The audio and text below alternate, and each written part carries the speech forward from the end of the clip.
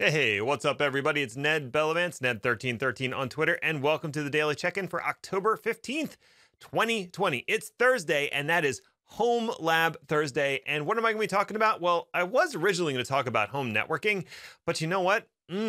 Something came up in the meantime, which is being able to run ESXi on an ARM-based processor. The official Fling is available, and you can now run ESXi on a Raspberry Pi. So that really grabbed my attention. And I was like, well, I guess that's what I have to talk about this week. So I have a whole demo prepped to show you the process of getting it installed on your Raspberry Pi. If you want to follow along, I'll give you the information in a moment. But first, I want to check in with you. How you doing? Happy Thursday. What's going on? Things going okay in your neck of the woods? Did you happen to catch some of the HashiConf stuff that came out? Two new product launches. One I talked about yesterday, which was all about this product called Boundary, which is secure access management. And now today they announced Waypoint, which is sort of a CI/CD tool. Now, given the fact that I mostly work on infrastructure, the first one's a little more exciting for me, but I'm curious, what's more exciting for you? Let me know. Hit me up on Twitter. Anyway, I hope you're doing well. I hope you've caught some of the announcements. And now let's talk about getting that Raspberry Pi with some ESXi. So what are you going to need to do if you want to do this installation? Well, obviously you're going to need a Raspberry Pi, and look at that. Oh, I got a whole stack of Raspberry Pis here. Now, what's the bad news about these Raspberry Pis? Well, they are Raspberry Pi 4s, which is what you need. Can't be a 3 or a 2.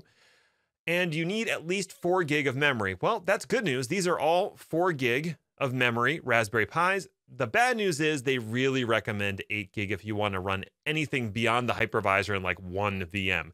So, that's the sad news.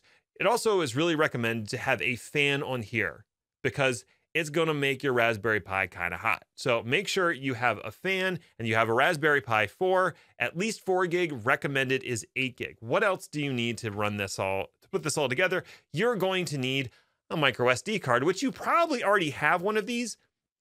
The actual installer and ESXi itself require a UEFI boot. So you have to prepare this SD card with special firmware that was written by VMware that enables UEFI boot on a Raspberry Pi, because that's not what it does by default. You're also going to need some sort of USB 3 mass storage device. Now, I just have a simple 16 gig thumb drive that I can install ESXi on, and I can also use it to boot the ISO installer, because it can kind of do both. But you're probably going to want something a little more performant if you're going to be using virtual machines. So they recommend you get an NVMe 2 drive with a USB 3 enclosure. Anything else that you need? Well, I guess that's really it. You're going to need some sort of network connection, which you probably already have anyway for the Raspberry Pi, and you're going to need the bits and the instructions to do it. So let me share out my screen real quick. Boom. This is the official Fling page for ESXi ARM Edition. And a couple things to note here. You do have to agree to the technical preview license. And if you go to download the ISO, you're going to need a My VMware account. That's a little unfortunate, but it is what it is. Another thing to note, because this isn't really obvious, or at least it wasn't obvious to me, this little drop down is where you find all the documentation for this Fling. So it's not posted anywhere else. I racked my brain and searched all over the internet trying to find this documentation, and the whole time it was right there, right below the ISO download. So before you download the ISO, just go ahead and download the documentation for whichever device you're doing, and then download the ISO. So that hopefully is everything that you're going to need if you want to follow along, if you want to get this whole thing going. Now let's switch over to the demo, and I'll walk you through it. All right, here we go. I've downloaded the necessary files to prep my SD card. So the first thing I have to do is format that SD card. You want to make sure you're doing FAT32 and not NTFS, regardless of the size. Mine's a 32 gig card. And then I named it UEFI for the volume, but you don't really need to do that. Once that's finished, it's going to go ahead and format that volume. And then we're going to copy some files over to that micro SD card so it can do the UEFI boot. So first, we're going to expand this archive of firmware stuff. And once that archive is finished expanding, we're actually going to remove a few files that are going to be replaced by files that are in that Raspberry Pi UEFI firmware zip file below it. So basically, the folks at VMware developed this specialized UEFI firmware that replaces the regular boot firmware. All right, so that's done expanding.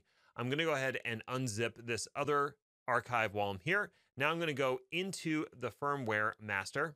There we go, and go into the boot directory. And in the boot directory, I'm going to find anything that starts with kernel.img. So those 4 files or 5 files there, delete those.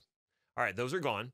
Now I'm going to go back up a couple directories to that specialized UEFI firmware, copy all of these files, go back up, go into the firmware master, go into the boot, and paste them in and overwrite any files. And then I'm going to take all of these files and copy. Oh, wait, I forgot. I have to update the config.txt file with this special setting because I'm using a 4 gig and not an 8 gig Raspberry Pi 4. So you have to set GPU_mem equal to 16. Okay, that's saved. Whew. I don't know what it would have done, but I don't want anything bad to happen. Now I'm going to copy all of those contents directly to that SD card. You don't have to create a subfolder or anything like that. Just copy them straight to the root of that SD card. Once that's complete, I'm going to go ahead and pull that SD card out. And now I'm going to use Rufus to image my USB 3 stick. So basically I have this Data Traveler 16 gig USB stick. I am going to image it with the ISO that actually boots the installer for ESXi. All right, once you're ready, you put the SD card in the Raspberry Pi, you boot it and hit escape a bunch of times to get into this menu. What we're doing here is we're going to go into Raspberry Pi configuration, go into advanced configuration, and change the limit RAM to 3 gig to disabled because we want to use all of the RAM that's available. Well, we're going to have to save that change, back out, and then reboot the device. When the device reboots, we're going to hit escape a whole bunch of times to get out of that additional boot screen into this regular screen. All right, we're back at this regular screen, and I'm going to go into the boot record. And what I'm doing here is I'm booting from that USB drive that has the ESXi installer ISO. Okay, so as you can see, it's loading. This actually takes a while, so I'm speeding this way up. I think it took like maybe 3 minutes for it to boot this installer. But there we go. We're at the standard ESXi installer. So I'll hit enter to proceed, hit F11 to accept the EULA. It's going to scan for devices it can use to install. It's going to find the device that it booted from. I'm going to select that for now, but you could plug in a separate USB 3 device, go through and set the root password and the language like you normally would. And fortunately, I actually typed the password right the first time. And then it's going to go through the process of installing ESXi. Now, it booted the installer into memory. And then we are overwriting the contents of our USB stick. Now, we could plug in a separate USB stick and use that as a data store. So you absolutely have that option here. But basically, we've overwritten our installer. There we go. It's installed. I'm going to hit enter to reboot the system. And then once it reboots, I'm going to go back into the BIOS. And I want to set the boot options to set the USB stick to be the primary boot option. So right now, it would go through all the network cards first. I'm going to go select my Kingston Data Traveler and bump it up to the top of the list so that it now boots to that device as opposed to trying to pixie boot off of all those network interfaces. All right, so I'm going to save all of that and back out and hit continue to continue the boot process. It'll boot off that USB stick and start trying to boot ESXi 7.0 Raspberry Pi. So that's what it's doing right now. Again, this also takes a while. I think this took about 5 minutes to boot, so be patient. And now it grabbed an IP address because I have it plugged into a switch. So we should be able to go over to a browser, type in that IP address, 192.168.1.109.